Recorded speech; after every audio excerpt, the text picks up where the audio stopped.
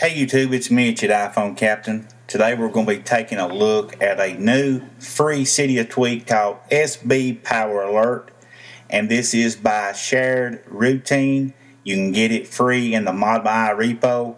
What this does is allows you to have some of the features that SB Settings delivers.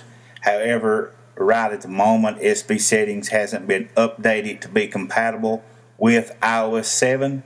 So up until you get that, you can use this. It's very easy to do. Simply install it, and once you get it installed, you will have to go in under the settings menu, and you'll also have to have Activator installed, and go in under Activator and choose where you want to have it. And I currently have it under the status bar, and I'll show you where I've got it on mine. Swipe left on the status bar right here. You see right there I have SB Power, and when we swipe left on the status bar we get a pop-up.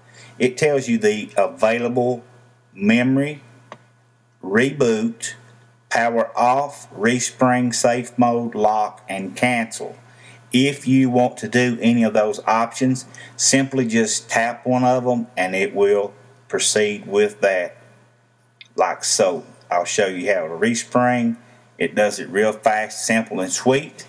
And guys, while I'm waiting on the device to come back up, please be sure to share this on Facebook and Twitter. It really helps out. And as always, please subscribe and keep coming back.